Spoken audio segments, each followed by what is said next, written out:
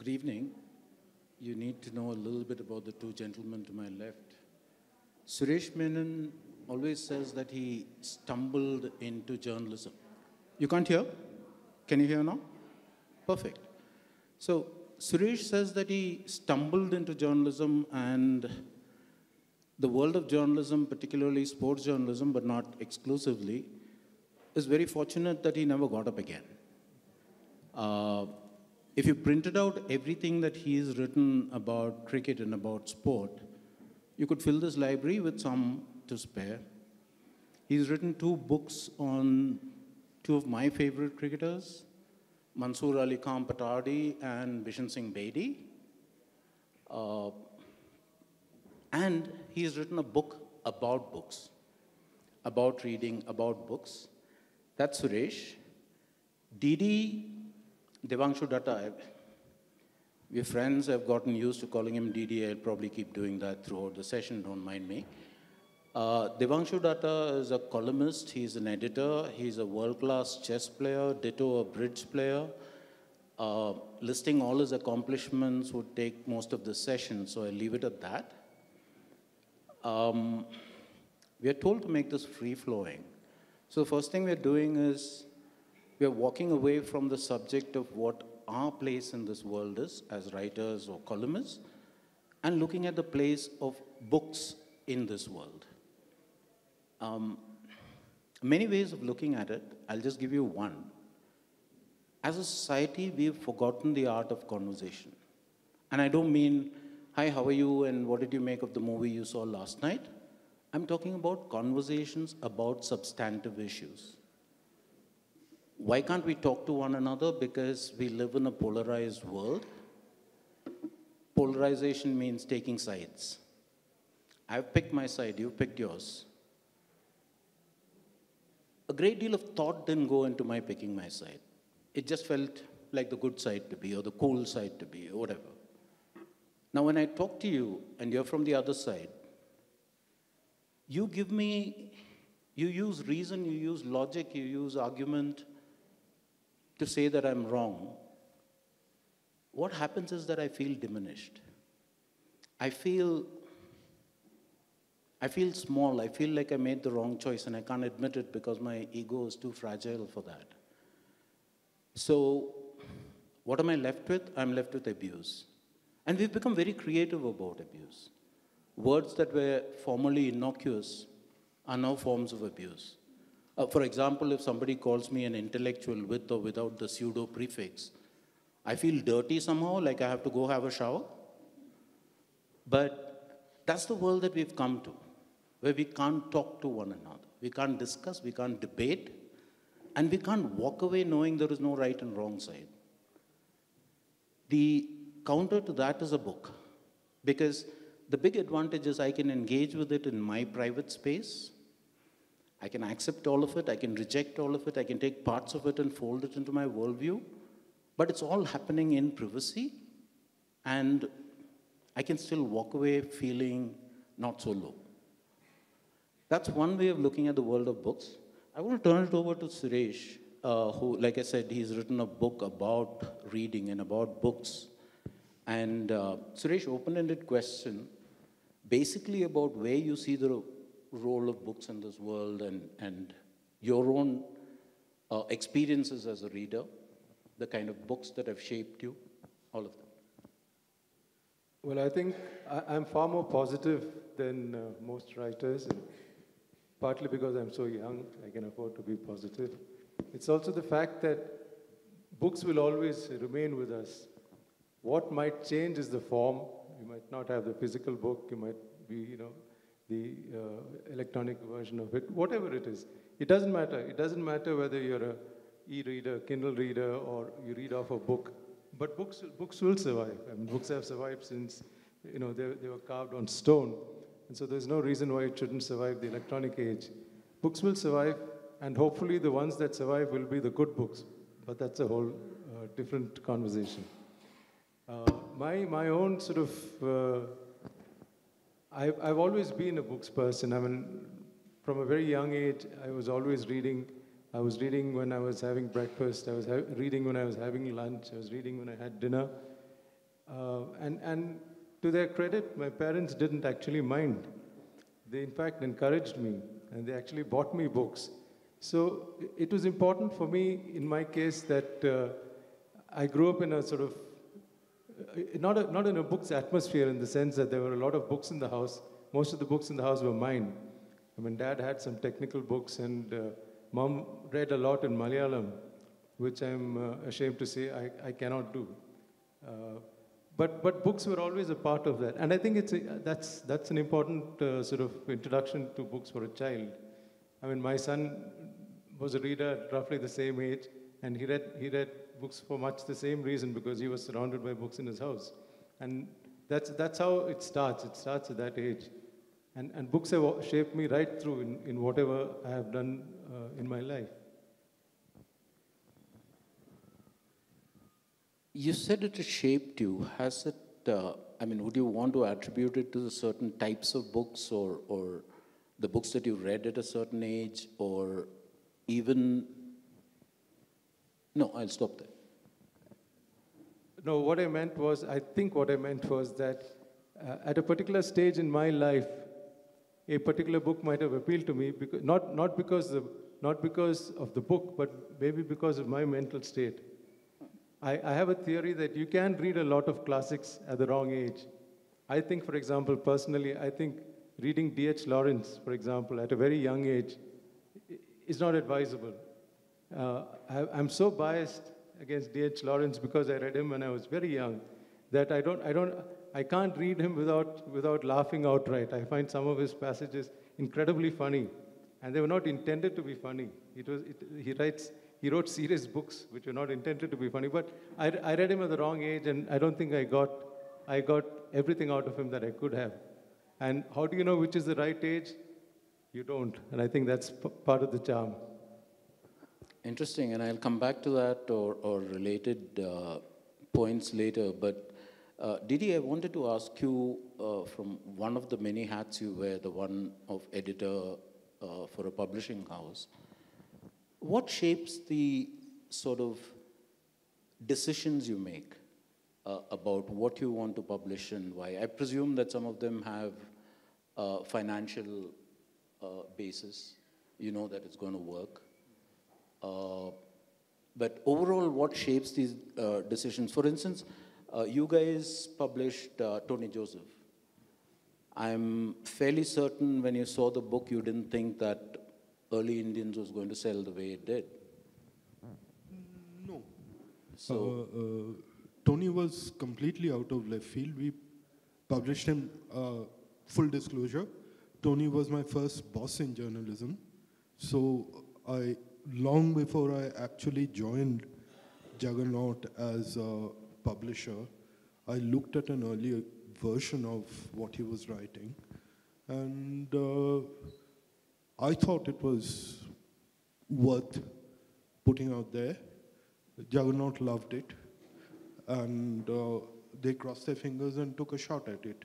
Now, the fact that that book has outsold Chetan Bhagat and outsold Ankur Warikoo and outsold practically Amit Tripathi is maybe a lesson for Indian publishing. You have this book, it's on a difficult subject.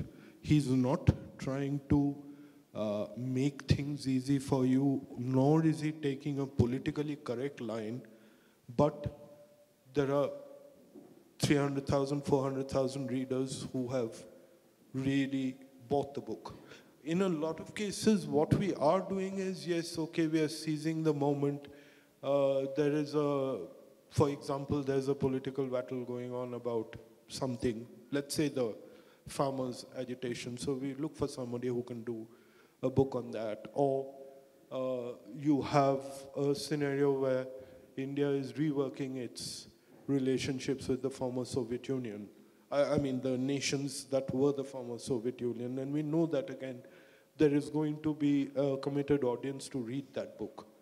So we're looking for somebody to write like that. And there are some books, I guess, which we do simply because we think we like doing them. Juggernaut is very broadly a non-fiction house. The only fiction we publish is fiction in translation. That's already, we publish Perumal Murugan in English, for example. We publish Jayamohan. We publish Binyamin. And we're open to publishing all sorts of translations. The reason there is, it's already gone through one filter. You know that there are people in India who love this book, liked it enough to translate it. The second filter is that we have also discovered that, and this goes back, I guess, to Sarachandra and Munshi Premchand. We've also discovered that Indian audiences relate to, a book which comes from another region of India. The problems sort of make sense to them, so we publish. But we've also discovered that non-fiction, by and large, sells maybe twice as much as fiction, which is, again, something that, if you're a sociologist, you might want to look at this and find out where it's coming from, why it's like that. Part of this, I think, is, Indians are still taught by their parents that you must read the good, useful book before you read the fiction. So, to an extent, even though a non-fiction book may not be good or useful, there is less of an issue about picking it up. The second thing is, I think, at least in the last 5 years, or maybe even longer, you've had a small bunch of people, 25-year-olds, who no longer live with their parents. The parents are somewhere in backwoods UP. The boy is in Bangalore, the girl is in Bombay, doing their own thing. And they have a little bit of money to spare. So maybe their tastes are also evolving. Maybe. The single biggest takeaway from me, I hate using that word, but anyway, takeaway is that non-fiction sells more than fiction. And at some point, I'm hoping that somebody from the audience will have some insight into why. And when we turn it over to you guys. By the way, this is supposed to be a freewheeling conversation, so one of the things we're doing is cutting our own time short and leaving more time for the audience. Two things that Didi brought up, Suresh. One was, of course, the non-fiction versus fiction in terms of selling. The other one was translations. And I'm not as old as you, but yeah, couldn't resist. But we all grew up actually reading in translation, though we didn't recognize that we were reading in translation, the Dostoevskys and the Tolstoys and the Latin American writers, all of them, right? Now that Indian books are being translated or from regional languages into English, given how we grew up, have you started reading those and what has that experience been like? Well, I think it's a first step, and it's an important first step that translations are available in English. Currently, my all-time favorite novelist is Vivek Shanbhag from Karnataka, who wrote Gachar Gachar, and he's just recently written, his second book has just been released. I think he's a magnificent writer, and I'm hoping to discover more such writers from around the country. The thing about Shanbhag is that he has a lot to say. If you think about it, it's a very complex set of circles. But I think Gachar Gachar was about 150 pages, 140 pages. Yeah, he brings the world in those many words, in those many pages, what takes maybe a lesser writer 600 pages, 500 pages to write. And this serves two purposes. One, of course, it serves to show his class. The other thing is that it means that there is a greater readership for that. I mean, it's almost a novella. It's but a novella which is rich. I mean, Ian McEwan's Chesil Beach, for example, is that kind of a book. It's a strong, Death in Venice, that kind of book which really says in a few hundred thousand, not 100,000, a few thousand words what other novels go on and on about. And I think that's an incredible thing. So to answer your question, yes, I think Shanbag would be right up there among the novelists anywhere in the world whom I read, and I read him in translation, and he's an Indian writer. So I think it's happening. The next step one hopes for is that we get translations from, of course, this will leave me out of the loop, but translations in, say, of Gachar Gochar and books like that, which is originally in Kannada, into, say, Oriya or Bengali and other Indian languages. I don't know how far ahead we are in this sort of a situation where books are translated from one Indian language to the other, and I don't know if there's any quality translation like there are now in English. So I think we're getting there. It's a process, and I think we're getting there, and I'm very happy we're getting there. And I'm also very happy that Didi thinks that, has said that nonfiction sells more because I write nonfiction. Exactly. Yeah, and Suresh said, I don't quite know if this is feasible. I don't quite know if we are getting there. He was talking about translating from one regional language to another. Best person to ask is Didi. Because as a publisher, or as working with a publisher, do you think that that is a possibility? Do you think that, I mean, obviously the stories travel across languages, but is it commercially feasible enough that we will see that happen? It's tricky because you simply don't have enough people. For example, I can think of one person, my cousin, who is half Tamil and half Bengali, who's worked in Bengali film, who could conceivably translate someone like Jayamohan or Perumal Murugan. But I can't think of somebody who could necessarily do it from, Malayalam to Bengali, for example.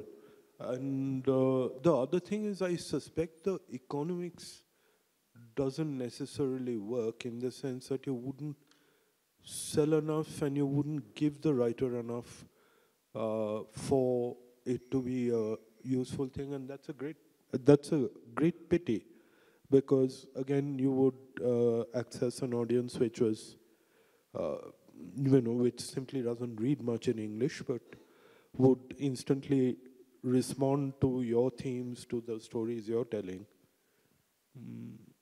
But I think the lack of good translators from one language to another, maybe it could happen because of movies.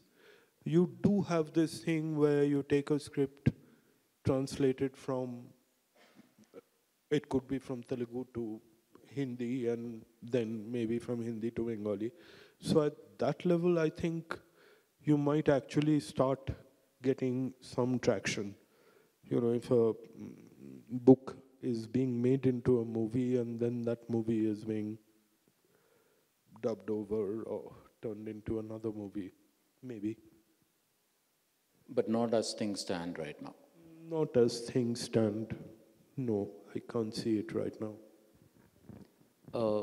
Both of you in your own ways brought up the thing of translators, the lack of them, and at the same time there's been a florence of Indian writing generally, but of translations themselves.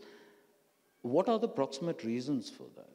Is it that the books are selling? Is it that the Jayakantans, the Perumal Murugans, the Benjamins, their names are known not just in their regions but across the country? Or is it an increase in the number of people who are capable translators? Is it an economic, are there economic reasons? How would you? No, my theory is that all these names that you mentioned are selling because they're damn good writers. And damn good writers in the right atmosphere will find the damn good translators. So which is what I meant when I said earlier that, okay, the first step is that we have the translations in English, which is excellent because now the translators are getting recognition. I mean, Tomb of Sand, which won the International Booker, for example, is a book in translation. Translators are getting recognition. When a book wins a prize, even in India, the translator also is recognized and given part of the award. So translation has become respectable. First, writing had to become respectable. That took a number of years. Writing is now respectable. translators are becoming respectable. And I think the next step is that with respectability, of course, comes the money and the backing and whatever. So one presumes, I told you I was very young and I'm very optimistic. So one presumes that the next step is that the translators we're talking about from an Indian regional language to another will go through the same process. So that process has to start somewhere. Maybe it has started, and it's just that I don't know about it because these are not well publicized. Okay, this one is a bit of left field. Suresh's wife, Dimpy, is a sculptor. And Didi's partner, Nilanjana Roy, who's in the house and pretending not to be, is an author, a journalist, a columnist, all of that. I want to ask you guys, what is it like living, I mean, you as creative people also living with creative partners? How does that help? How does that, where does any dissonance come in? All of that. Just what's it like? Well, personally, I don't think I'm a creative person. That's left to the novelists and the artists and the sculptors and the painters. I'm a what's the word? I'm an experienced professional writer who knows where the verb goes. I think that's who I am. The creative person, the creative sort of component of the Menon family is my wife, Dimpy, who's a sculptor, who's a well-known sculptor, works in bronze. And I think we tend to influence one another in both subtle as well as sort of transparent, obvious ways.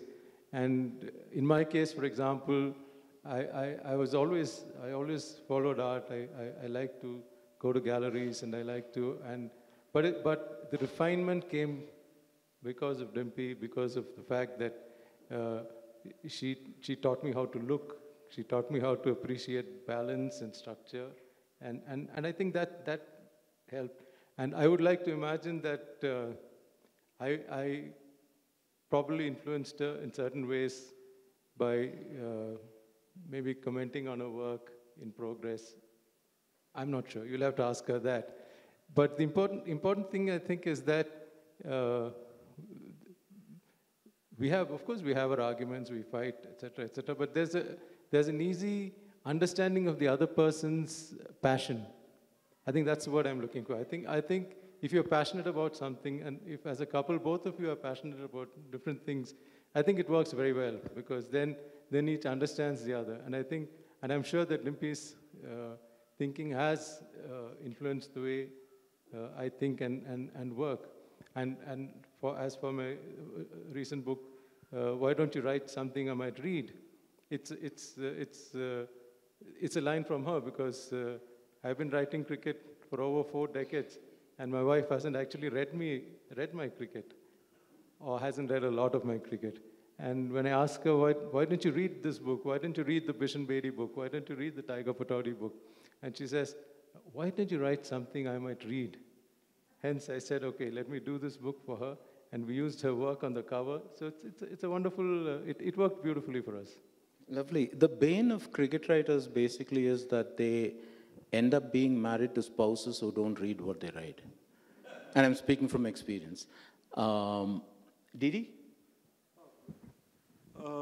Okay, so Nilanjana and I are both writers and journalists, but we've always worked in completely different areas. And I couldn't write fiction to save my life.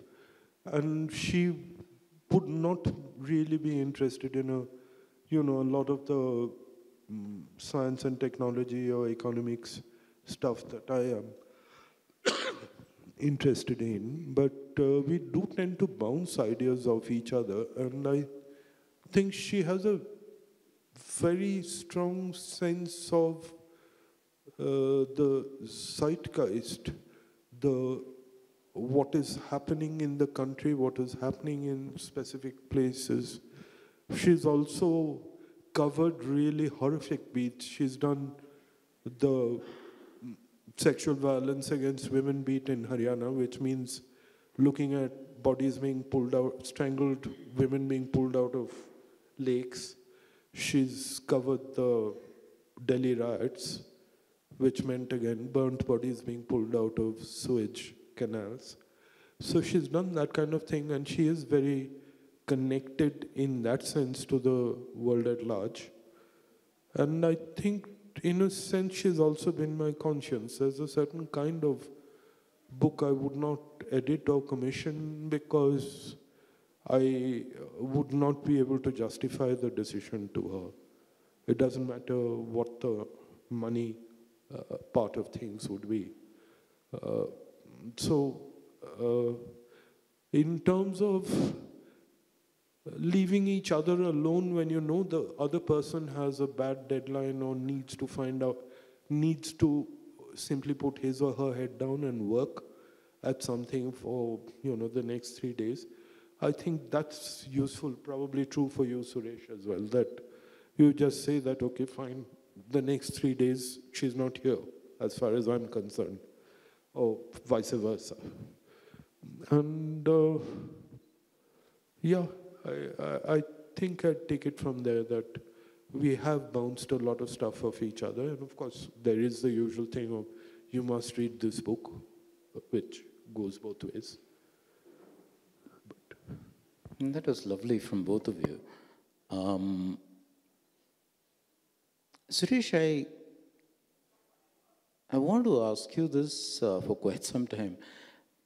And I want Didi to weigh in on the economics of it. And the reason I'm asking this question is because I keep getting asked this a lot. And I'm the last person you should ask because I haven't written books. The question is this. Given how uncertain, I don't know of any writer who got rich writing. I mean, maybe the Chetan Bhagats or the Amish Tripathis or whoever, but as a general rule. So why do writers write? You're working on your next book. And I remember a story that you told me that involved VVS Lakshman in this exact same question. The VVS Lakshman question, I think, it's quite startling. He was doing this book, his autobiography, and he was paid a certain amount, ridiculous amount, of course, by what the standards of normal writers, but he's VVS Lakshman, so one doesn't argue. And then you're explaining to him the whole book publishing business. So he said, how many books do you consider a bestseller? And I think the publisher was there, somebody was from, and they said, well, maybe 2,000 books. And then he said, well, just 2,000 books is a bestseller. And with genuine sort of concern in his voice, he said, why do people write books? And the point is, there's really no one answer. I mean, the answer can go from the sublime to the ridiculous. I mean, you write books because you have something to say. You write books because that's what you were meant to do. You write books because it's God speaking through you. You can have any of these answers. I remember sitting with Ved Mehta in his apartment in New York, and he told me, it is not something that I want to do. It is something that I have to do, which is equally valid. And then there's the question of because you write a book because you think it makes you popular, it makes you well known. Maybe not across the country, but certainly well known in your neighborhood. I mean, the neighbor who walks his dog by, he tells his wife, that's the guy who wrote the book. That's important to some people too. And then you write books because you think you can make money, and that's where you make the mistake. I wrote a book when I'm still an active journalist. So book writing is a secondary thing. I don't even know how many copies my books have sold. I don't know how much money my books have brought in. I have absolutely no clue at all. But in the largest scale of things, it doesn't matter because I have a job, I have a salary, so it does not matter whether the book brings in millions or I don't know, tens, I suppose, is the other end of the scale. So therefore one writes for the love of it. One writes because one loves words. One writes because one loves combinations of words. One writes because one has something to say that about oneself. Because I think in the grand scheme of things, I would imagine that all books are about the writer, whether he's writing about scientific exploration or going to the moon, or whether he's writing about cricket or Vision Bedi. I think all books say more about the writer than about anything else. And that's fun too. I mean, you're right. I mean, the book I wrote recently, it was just a fun book. I enjoyed it, and I hope that thanks to the cover, that the people would buy the book by the cover because of the cover, despite being told all through their school life never to judge a book by the cover.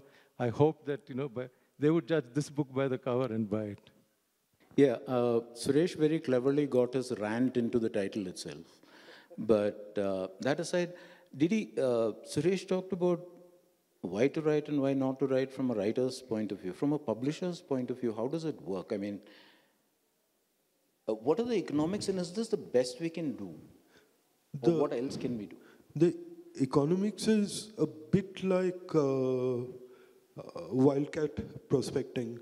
You publish 20 books, you hope one of them will be a big hit, and maybe 2 or 3 will do enough to pull in a profit. And the other side of it is that increasingly you have issues about the subjects you publish on, because if somebody in the government does not like the author or the views expressed, you can end up with the ED or some other arm of the government coming calling. That's an issue. And you're sort of walking a very thin line, because you're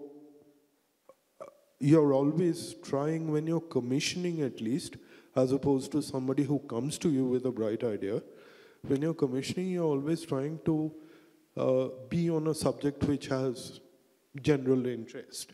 And whenever you're looking at a subject which has general interest, of course, there is always a political take on it. And if that political take, if the political take your book takes is different from the political take that the government wants, you can run into a fair amount of trouble. But that said, I think book publishing is still sort of under the radar. We are not, it's not a big enough industry for the government to have girded its loins and come after everyone. They'll deal with the print media first before they come to the publishers, I would suspect. And also, India being a land of 15 languages, you go under the radar quite frequently simply because somebody is writing in a language that someone else does not understand.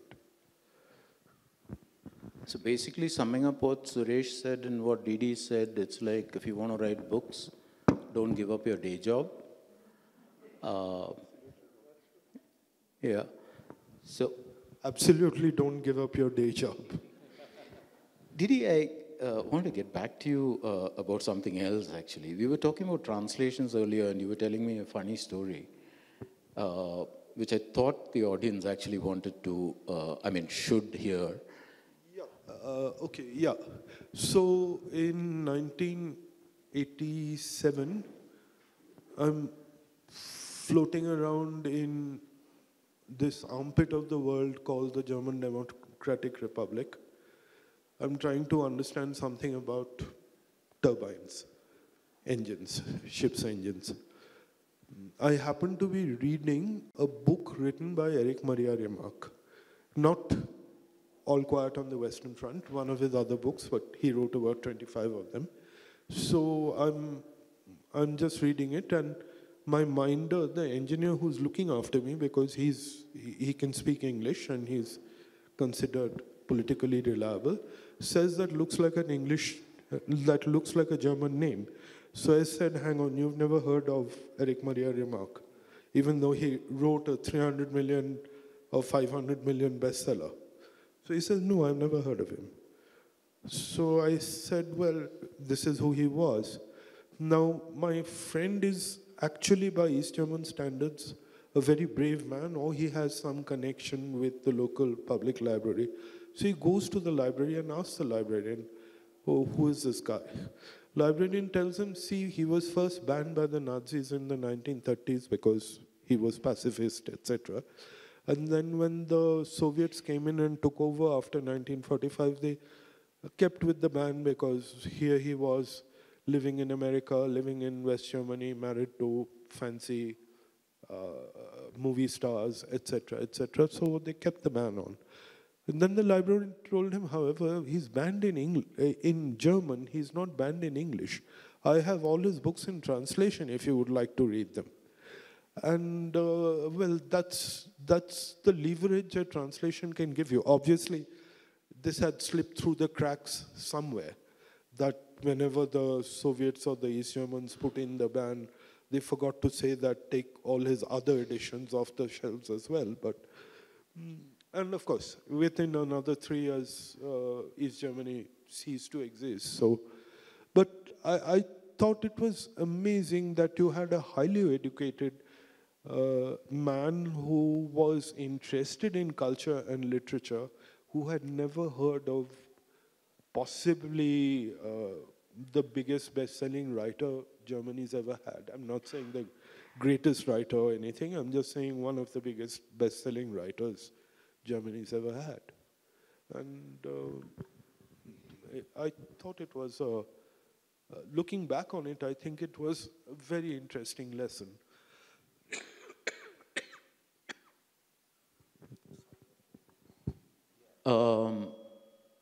I did promise at the beginning that we would do our best to give you guys more time.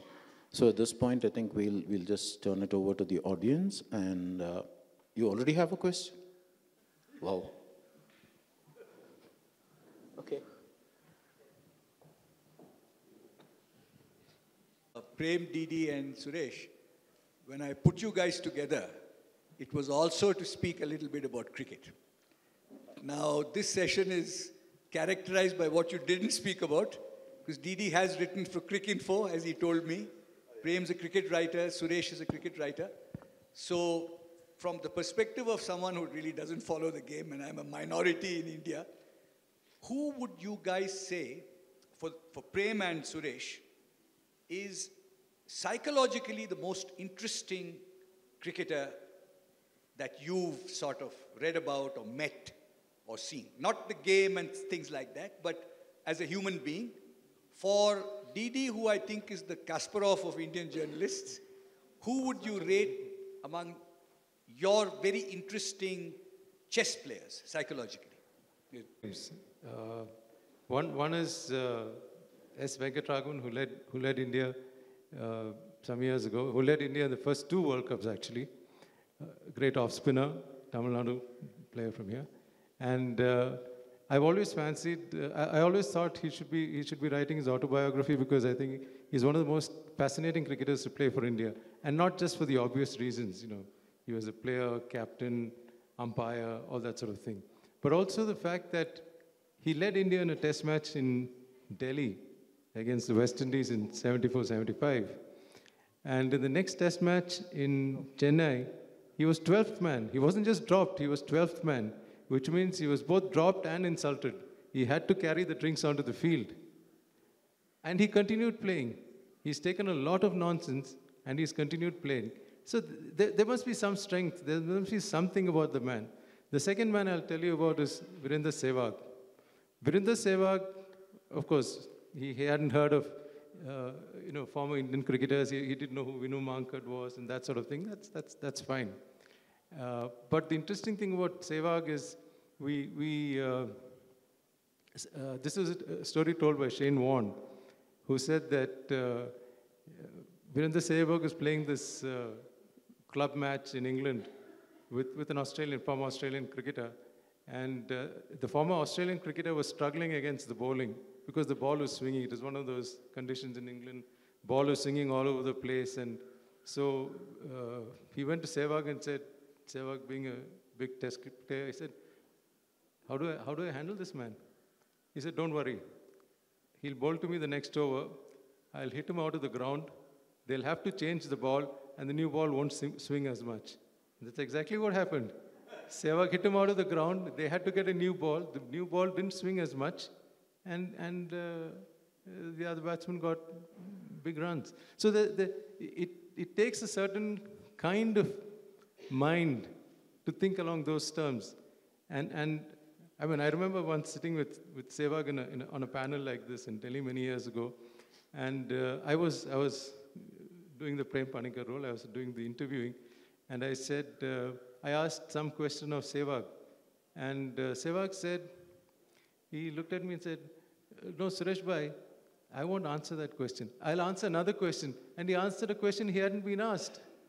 I thought it took a particular kind of personality to think like that. Okay, if I have to pick a name, I don't know, I like the stories of flawed genius. Muhammad Azharuddin. He was blessed by the cricketing gods. He was touched with genius. On his day, the things... I remember once asking Viv Richards when he was doing a camp for young school children in Bombay, I said, who's your most, not favorite cricketer, the cricketer you most admire? And I was basically expecting that he would name one of the West Indians, or he would name the Aussies whom he actually did respect, or maybe be politically correct and say Sachin Tendulkar or whatever. And this guy said, most respect, admire, Azharuddin. So I said, I mean, why? It seemed so off, and Azhar wasn't playing at the time. And he said, every other batsman, the strokes they play, I can play, and sometimes I can play better than them. Azhar, I don't know what he does. The ball is there. He does this with his wrist. The ball goes here. The ball is here. He does this. The ball goes there. I have never figured out how he does it. I can't replicate it, and all I can do is sit back and admire. These were Viv Richards' actual words. You think about that man, gifted by the gods, and what he ended up doing and what name he today bears. He's not known for his genius. He's known for his fragility. Pardon? Yeah, the match fixing and the corruption and all of that. And you have to wonder what went on in his mind? What was that thing? So yeah. Didi, your turn. Chess went through a sea change in the way it is played and taught about 20 years ago. The engines meaning a computer program which plays good chess, and the databases where you have millions of games to look at, those took over. Now, what you have in the way of a coach now is a guy who's looking at very specific issues you might have or your opponent might have, and pointing you in those directions rather than trying to find the best move or the sharpest idea, etc. The computers are doing that for you. But your good coach is the guy who's telling you that, listen, you don't know how to handle these positions, or your opponent doesn't know how to handle these positions. As a result, you've had an interesting thing happening. Earlier, if you'd taken the world top 10 around 1990, I would have said 8 or 9 of them were from the Soviet school. They'd been taught by the same coaches. They had the same fixations and the same strengths and weaknesses, even the Kasparovs. The 10th person was Vishwanathan Anand, who didn't have a coach until he hit world number 4 or something. If you look at the top 10 now, I don't think a single one of them plays like any of the others. They're all, in that sense, unique chess-playing personalities. And I mean, 3 of them are now kids, Indian kids who aren't old enough to have a driving license.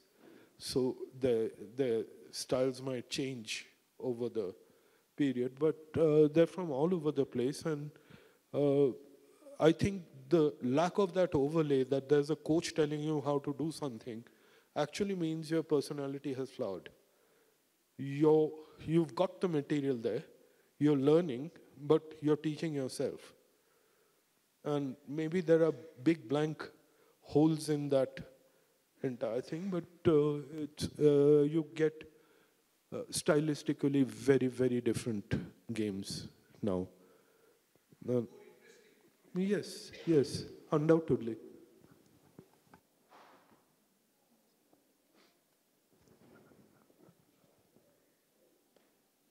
Any other questions?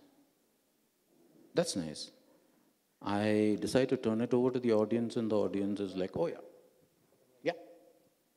Another question regarding on cricket captains, right? So we've had many, many good captains over the years and all that. So who, in your opinion or in your experience, is probably the best captain that India didn't have or hasn't Didn't had? have. Didn't have. Mm-hmm. Suresh? Imagine M.L. Jayasima was one.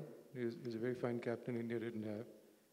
Erapalli Prasanna was another very fine captain that India didn't have.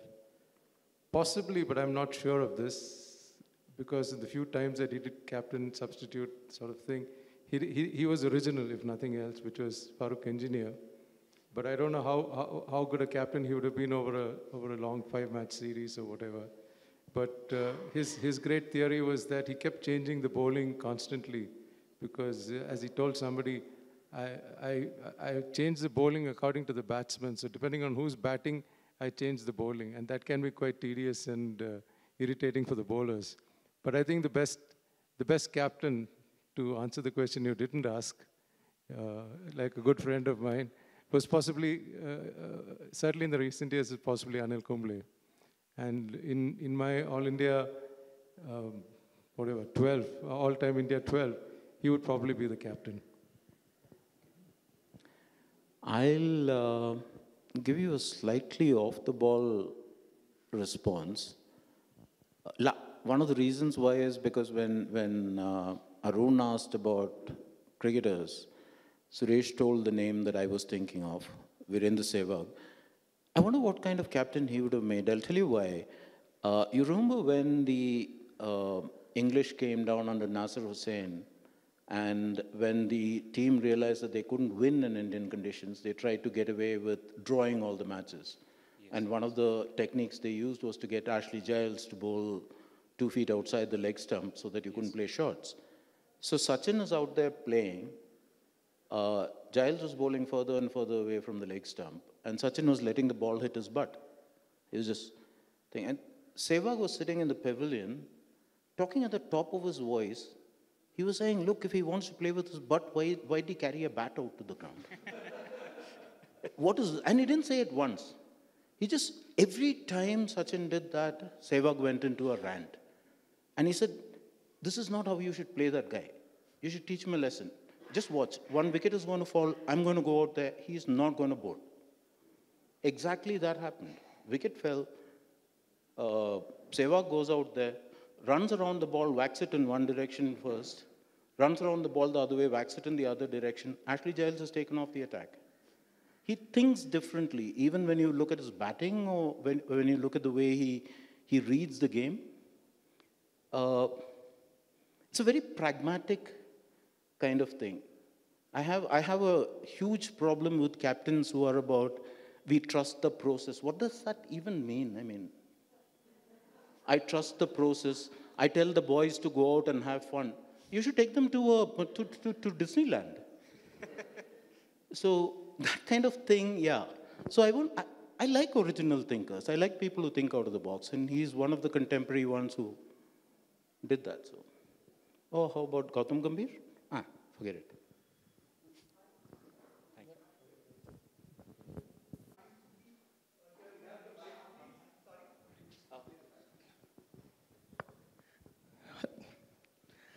When I was younger, I'm not a cricket person by any standards, but when I was younger, I used to keep hearing this name, Shanta Rangaswamy. Can you just talk a little bit about women's cricket? Or was that name associated with women's cricket? I don't know. Well, a couple of things. I'll never do that again. Suresh, you start. Yeah, Shanta Rangaswamy was a name when I was growing up too. I mean, she was a fabulous, fabulous cricketer. I think the first woman cricketer in India to hit a six, which was a big thing those days. Made 100 in a test match. And I remember I'm not sure, at some public gathering, we had invited Shanta Rangaswamy to speak. And this is my abiding impression of Shanta, who's, of course, a good friend now. But this is my abiding memory of Shanta Rangaswamy. We invited her to speak at some function like this. And somebody like you stood up and asked the question, what is the difference between men's cricket and women's cricket? And Shanta Rangaswamy gave an answer which I'll never forget as long as I live. She said, the difference is that the women cricketers don't wear abdomen guards.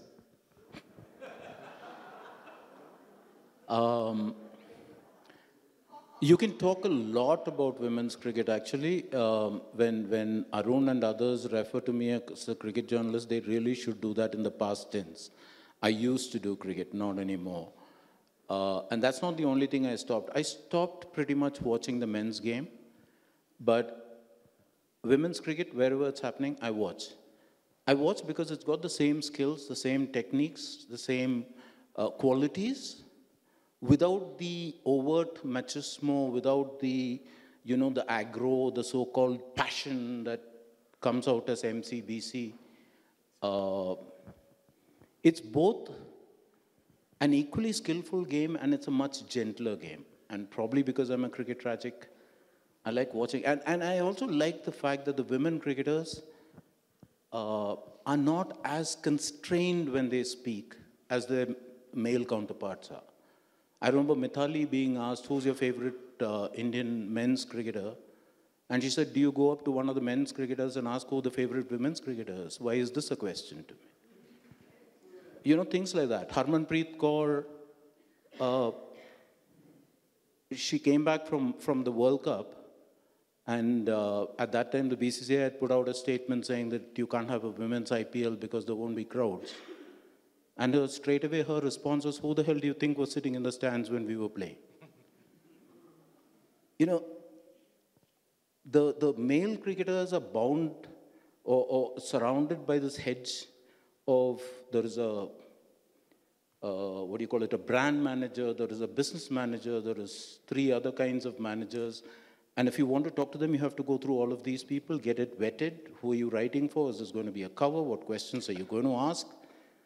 All of that. These guys are open. They mercifully haven't yet been corrupted by the system. So that's one of those things. Yeah, Yes. I had a question probably for Devangshu. With artificial intelligence being such a buzz, any reflections that you have on how it might affect your profession or even what others might think about how that affects what you do today? Well, purely in terms of the writing thing, plagiarism has, smooth, easy plagiarism, which is difficult to catch, has become a thing. I was speaking recently to a judge who is the head of a high court, and he said that they have these problems as well. So where ChatGPT is being used by judges to write judgments. And he says it's true for the Supreme Court as well. So that's part one. Part two is it can be enormously useful if you're trying to put together, if you've got the right sort of prompt and you're putting together a sequence of background news and knowledge around a subject. If, of course, the problem is the temptation to use that as your writing is a problem. I think the next stage will really be where you land up, non-fiction, which is mostly what I deal with. Non-fiction can be fairly well replicated and easily replicated by an AI. Where you're talking fiction, there is a problem. And One of the better explanations I've heard for this is that AIs are great at picking up pattern. You don't need life experience to understand how a wave of light works, or even to understand how a musical composition works, etc. So they can actually replicate that kind of thing pretty well. They can't handle pure art, and they can't handle literature, because there you do need the life experience. The reason why Picasso works or Duchamp works, since you mentioned, he's one of my favorite boys. He used to play excellent. Oh, yes. The reason why they work is because there is a separate sensibility there, which an AI can't really reproduce. So I think you'll end up with this as a problem, that areas which are non-fiction will to a large extent get taken over.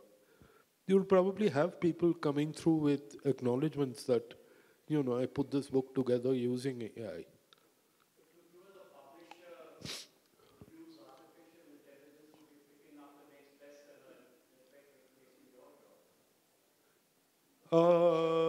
Yes and no, but to an extent, that's, well, it's really a question of what do you call artificial intelligence, because, for example, someone like Amazon already uses a version of this, Netflix already uses a version of this. Every time they tell you that, well, you know, you watch this or you downloaded this and you might like to watch this, they are actually using a version of this. You don't think of it as AI because you're used to it. That is also something that happens. The moment we get used to something, we stop thinking of it as AI. But it is big data, it is AI. And yeah, to an extent, we do look at these things. The issue here is data is always going to be an issue. If you're not, even for Amazon, I'll throw out an economic data point here which most people will not know. Only about 35% of books are actually sold on that platform. The other 65% are physical books sold through retailers and distributors all over the place. So even Amazon does not have anything like a complete picture. But yeah, they use a version of this. And yes, I would use it if I thought I could make it work. In my profession, journalism, artificial intelligence might actually help because there's very little evidence of the real intelligence. And by the way, this whole conversation about artificial intelligence is coming up now because of, ChatGPT and all the rest of the tools that followed. The 2014 election in the United States, the Washington Post used something called, the internal name for it was hieroglyph. It was basically a bot. And it was used to cover all the state level and regional elections. And nobody knew. And since then, they have been using it systematically for creating those kind of news reports that are heavily data-centric, which don't deal with emotions. So it's a fact of life. Bloomberg uses it, Reuters uses it. There are Indian media houses right now that are experimenting and have been experimenting for quite a long while with trying to figure out how to use it. So it's going to happen whether we like it or not. Thank you very much. I think the next... I think the ambassador, we have one last question. One last question. Okay. When we come to the subject of the greatest cricket captains of all time, then along with the great Mike Brearley, Imran Khan's name often pops up, And it is a fact that he captained the greatest Pakistan team of all time, and he handled really troublesome characters like Javed Miandad. And then this man becomes Prime Minister of Pakistan. And he's a total flop. I mean, he takes on the army. He does all the things that, you should not be doing. What went wrong? What in your analysis took Imran Khan from a world-beating champion to a complete flop? Here's the thing, it's entirely different from running a team of 11 players, 12 players, whatever. The Gujarat model didn't quite translate into all India thing, right?